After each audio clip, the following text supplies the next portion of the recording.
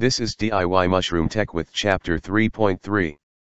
This is the first video of the Building a Fruiting Chamber lecture. Hey. My name is Daniel, I am from Germany, and I will be your host. Since this project is multilayered, I decided to take an unusual approach. I produced this video in a way that it can also be used as a printout. That means you can use it offline, or even just print some single pages of it. All the design that are shown can also be downloaded. This lecture we will start investigating the Martha. After we move on to the controller, that will be the brain of the Martha. Then we will add some things to be controlled, a ventilation system, humidifier, and some lights. Here you see how the parts play together. The basis is the Martha. Ventilation comes from outside. Controller can be put on the side or on the back. Humidifier will be places within the tent. Here you see the humidifier in a real photo. Illumination consists of LED bars. The basis of the tent is important. You do not want to have any wet spots there. This would be perfect for mold. Let's have a look at a video.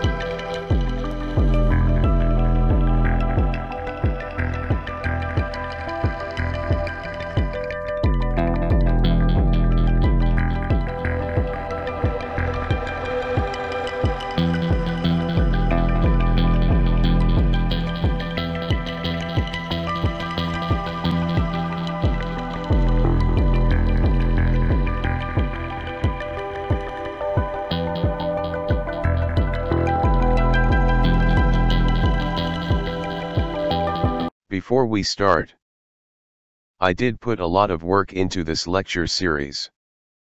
I hope you enjoy it. Maybe you want to consider to buy me a coffee? In life there is balance everywhere. Summer and winter, day and night, hot and cold, and so on. It's obviously natural that taking and giving is also a polarity that needs to be in balance. Only when there is balance can we, as humans, achieve harmony and genuine happiness. That means, if you take something for example from the internet, you should give something back. Please check for yourself if your life is in balance. If you want, you can support me with a donation. That would be great. You can also support any other good project you deem worth it. Send someone a smile, leave somewhere a nice comment, or just be joyous and spread some love. We will now start with the basis for this project. The Martha Grow Tent. A Martha is a mini greenhouse. You can buy it online. I use one with 5 floors. I have a green hood. A transparent hood may be a little bit nicer. Remember, always mount your tent. If you grow in your basement, the floor will be much colder than the air. That means that the water will fall out on the coldest surface. That would be the floor. You would get wet spots there and mold will start to grow. I raise the tent. I use a plastic top from a box. One could also isolate between floor and ground. I decided that I wanted to have proper air circulation.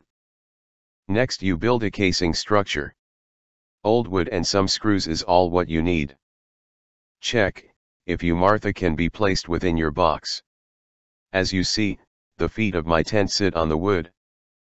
Then finish the structure. Wrap some plastic around and place the grow tent inside. Here you see my first prototype. Base is very important, because you also do not want any air exchange going from under the casing into your house. For my second tent I used better plastic foil. Rest is the same.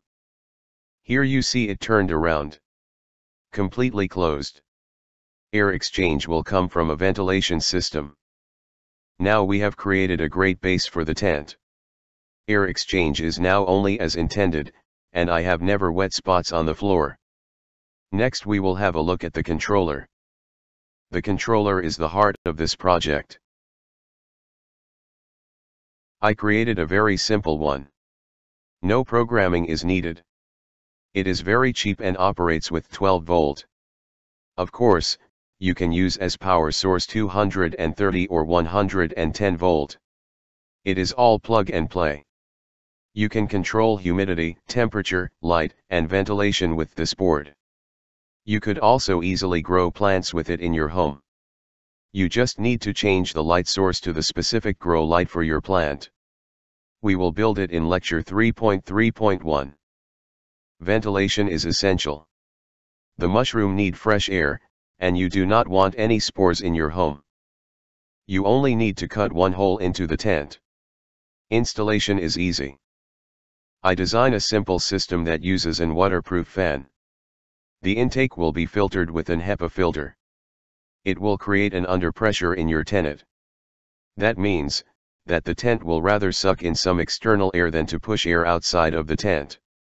This for very important, because mushroom spores are really not good for your lungs. The mushrooms also need the correct humidity content in the tent. Here you see the 3D printed humidifier. I always apply 2 units. That way you have a failure-safe system. If you use a bigger tent, you could just use more units. As the humidifier sits on an adapter plate, it can be adapted to any tank you want to use. You can very easy clean and refill it. We will build this system in chapter 3.3.3. Only thing no missing in our system at the illumination. I utilized 2 ways to light my tents up. I used LED strips and LED bars.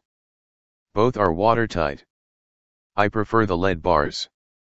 As I am no commercial grower, I only light up the stages that I currently use. Illumination draws the most electric power in the setup. We will investigate the illumination in chapter 3.3.4. That's it. That was the presentation of my grow tent. How do you control your environment? Have any better idea than using a Martha? Please share your insights with your community. In the next chapter we will dive into the world of controller, just to simplify it and use a very easy bang controller. I hope you will join me. Happy Martha building. Thank you for attending my lecture. Auf Wiedersehen.